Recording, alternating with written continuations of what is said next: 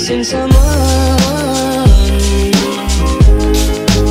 Love with all your heart.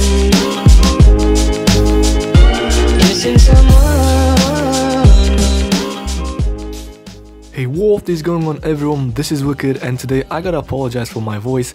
I just caught a cold yesterday, and frankly today I'm feeling better so that I can show you how to install and rock the new Pixel navbar on your Samsung Galaxy S8 or S8 Plus. So first of all, big shout out for the creators of this overlay for our devices.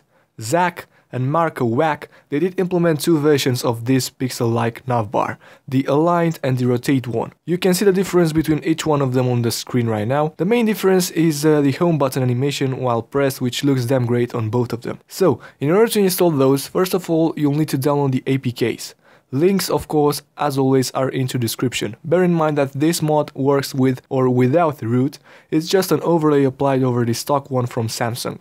So open up a file manager and install your preferred one. Then simply reboot your device and voila, you have your brand new Pixel navbar working on your Galaxy S8 or S8 Plus. I zoomed the camera a little bit so that you can notice the animations better of each one of them. The first one is, as you saw during the installation process, the aligned one.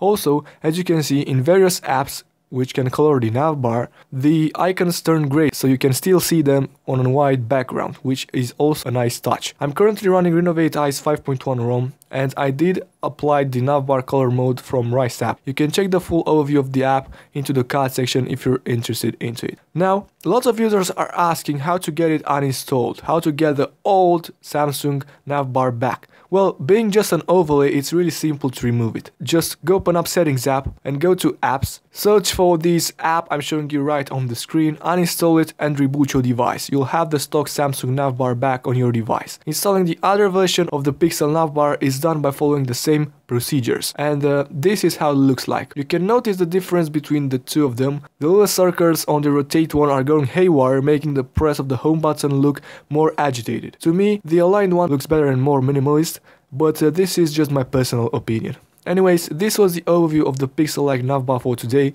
I hope you enjoyed it. Don't forget to subscribe to my channel and activate the bell icon so that you'll be notified with all my uploads.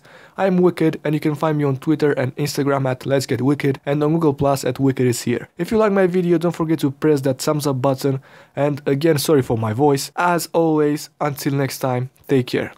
Wicked is out, bye bye.